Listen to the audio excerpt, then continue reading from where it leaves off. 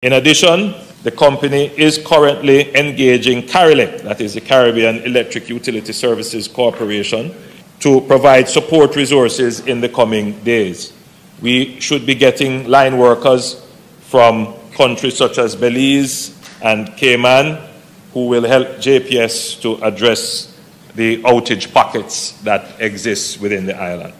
Power has been restored to all major hospitals, and the restoration to critical NWC sites is approximately 81% complete as of July 16th. I'm pleased to report that power has been restored to approximately 49% of customers in St. Elizabeth. Key areas restored include sections of Black River, Junction, Alligator Pond, Santa Cruz, Silo, Lacovia, Eldersley, and Tophill. The JPS has indicated that they are targeting the week ending August 10th for full restoration island-wide.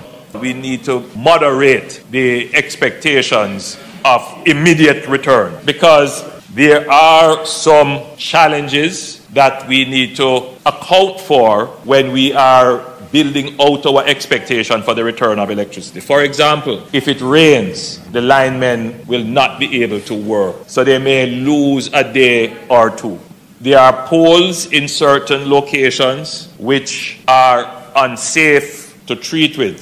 So they may have to realign poles because of land slippage, other broken infrastructure. That makes it more difficult